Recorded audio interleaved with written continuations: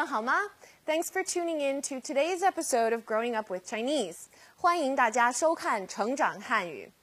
All good things come to an end at some point, don't they? Now, in a way, that's what qualifies them as good. If they never ended, there would never be anything bad, and if bad didn't exist, good wouldn't either. Have I made your head spin? Well, Wang Shushu's vacation in Beijing is finally up, and he has to head back to Shanghai today. So now let's head over to the train station and see what kind of goodbyes are being spoken, shall we?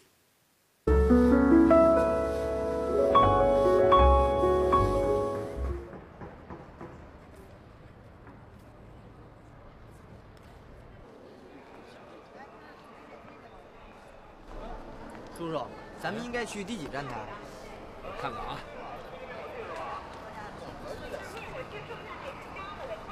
走，去第2站台。第2站台就在前面，我帮你拿行李吧。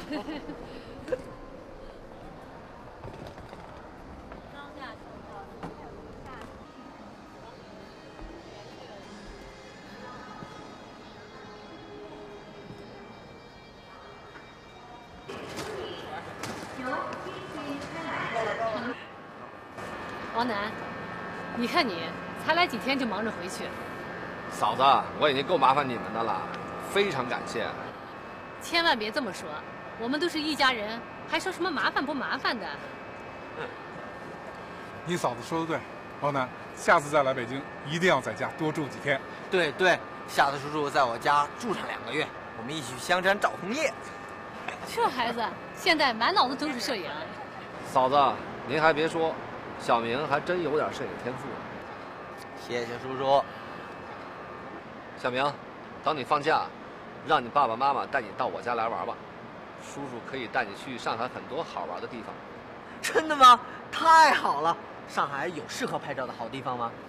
那可太多了，比如说东方明珠电视塔啊，外滩啊，城隍庙啊。对了，我们还可以去周庄拍照。真棒，我都等不及了。好了，车快开了，王楠，快上车吧。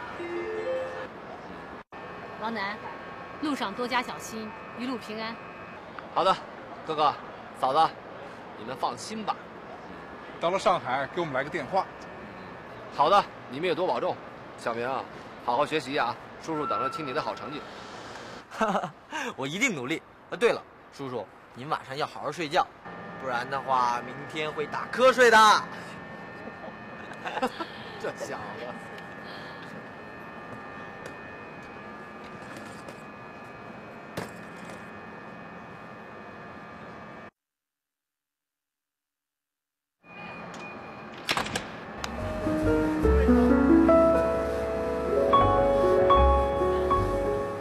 Well, that looked like a very lively goodbye, didn't it?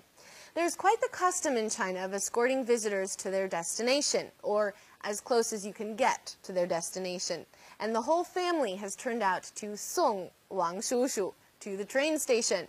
So let's break down some of the more important phrases in today's dialogue. 咱们应该去第几站台? Which platform should we be going to? 站台 means platform. And so, 第几站台 is which number platform. 才来几天就忙着回去. You've only been here a few days and already you're rushing to go back. 才来几天 is you've only been here a few days. 忙着 means to be busy with. So, 忙着回去 is like saying you're rushing to return or you're hurrying to go back. 叔叔，咱们应该去第几站台？我看看啊。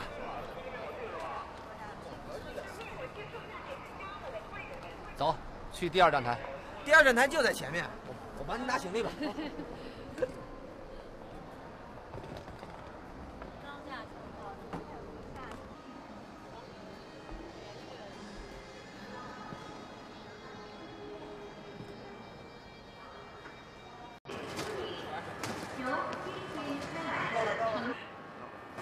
王楠，你看你才来几天就忙着回去。嫂子，我已经够麻烦你们的了，非常感谢。千万别这么说，我们都是一家人，还说什么麻烦不麻烦的？你嫂子说的对，王楠，下次再来北京一定要在家多住几天。我们一起去香山照红叶。We can go to the fragrant hills together and photograph all the red leaves. 香山 is fragrant hills, and it's a beautiful area of Beijing where fall foliage is especially gorgeous. 红 means red, and 叶 means leaves, so 红叶 is red leaves. 现在满脑子都是摄影。Your head is completely full of photography now. 脑子 means head or brain, and 满脑子 is your entire head or all of your brain. The only thing you can think of is photography. 现在满脑子都是摄影。小明还真有点摄影天赋呢。小明 really does have a natural gift for photography. 天赋 means talent or natural gift. So 摄影天赋 refers to a natural gift or talent for photography. 下次叔叔在我家住上2个月，我们一起去香山照红叶。这孩子现在满脑子都是摄影。嫂子，您还别说，小明还真有点摄影天赋呢。谢谢叔叔。小明，等你放假，让你爸爸妈妈带你到我家来玩吧。叔叔可以带你去上海很多好玩的地方。真的吗？太好了！上海有适合拍照的好地方吗？那可太多了，比如说东方明珠电视塔啊、外滩啊、城隍庙啊。对了，我们还可以去周庄拍照。路上多加小心，一路平安。Be extra careful on the road and safe travels. 一路平安 is a set saying in Chinese that literally translates as may your whole trip be safe and well. In other words, safe travels. You can hear people say this all the time in China when someone is about to travel somewhere. So it's a very good phrase to know. 一路平安。你们也多保重。You guys take care also. 王楠，路上多加小心，一路平安。好的，哥哥、嫂子，你们放心吧。到了上海，给我们来个电话。好的，你们也多保重。小明啊，好好学习啊，叔叔等着听你的好成绩。哈哈，我一定努力。对了，叔叔，您晚上要好好睡觉，不然的话，明天会打瞌睡的。All right, so let's take a look at today's vocabulary. 天赋 natural gift, talent. 天赋保重 take care of oneself. 保重努力 make great efforts, try hard, exert oneself.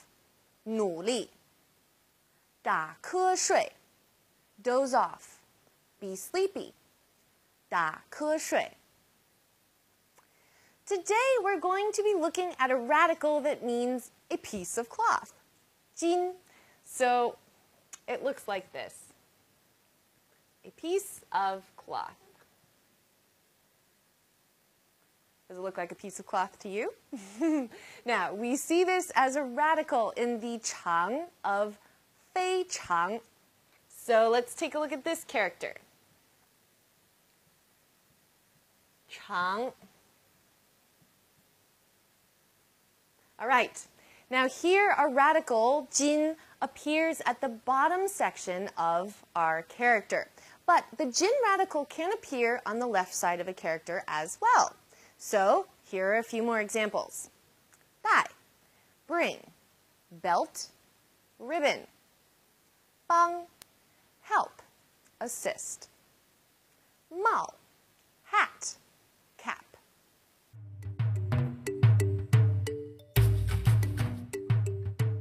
Now, Beijing actually has a cricket market. It's fabulous.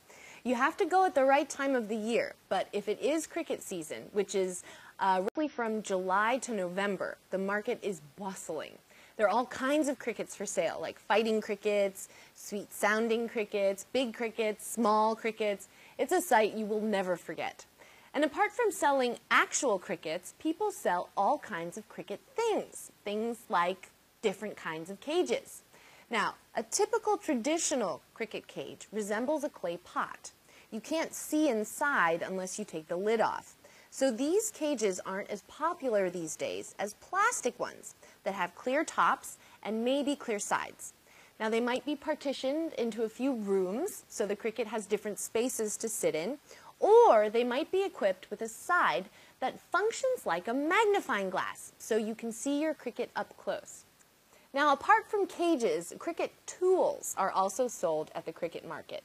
My favorite tool looks like a chopstick with a feather ball on one end. This is used to move the cricket around without hurting it. So think of something like a tickler. When you clean your cricket's cage, you use the tickler to move it from its dirty cage to a temporary one. There was a radio show I heard not too long ago about a Swedish man who first came to China in the 1970s as a student and got into crickets. So much so that he created a cricket orchestra. I've heard the music before, it's incredible. And you might be hard-pressed to guess that the music is the sound of over 700 crickets, all in one orchestra.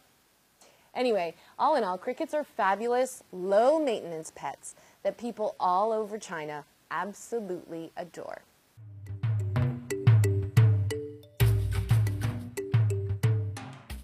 It's language point time, everyone, and to begin with, let's take a look at a pattern, 才 something 就. Now, it's similar to the only, already pattern in English. Now, this pattern expresses surprise at the results or resulting situation of something that happened in a short period of time, or something that happened under specific circumstances. So typically, 才 is followed by a time-related or action-related phrase, and 就 is followed by the results or resulting situation. So Xiaoming's mom said to Wang Shushu, 才来几天就忙着回去. You've only been here a few days and already you're busy with leaving. 小明，起床了。啊，才6点你就起床了，我得再睡会儿。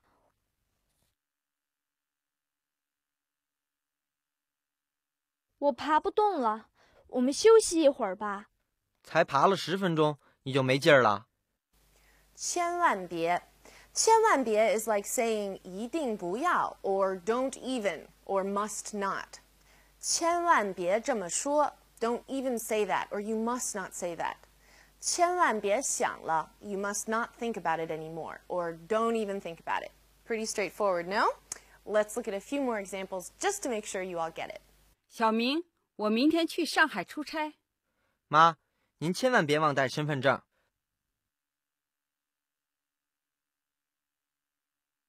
这件事你千万别告诉兰兰。好的。比如 this is just like the English for example. Wang Shushu said in today's dialogue, 比如说东方明珠电视塔 For example, the Pearl of the Orient TV tower. Now, if you notice in this example, Wang Shushu says 比如说, which is pretty much the same as saying 比如. Both work for setting the stage for some examples. 你会说几种语言？好几种呢，比如说英语、德语、法语、韩语。你喜欢什么运动？很多啊，比如说打篮球、踢足球、跑步、游泳什么的。We've reached our finish line, everyone. I hope you all enjoyed today's episode of Growing Up with Chinese. 别忘了上我们的网页看一看. Don't forget, you can always visit our website for clarification or to send us any questions or comments you might have about what we covered today or any other day. Chinese can get quite complicated, so make sure to take advantage of all the resources that are out there. Thanks for joining us. 大家加油! Good luck with your Chinese studies. 我们下次节目再见. See you all next time.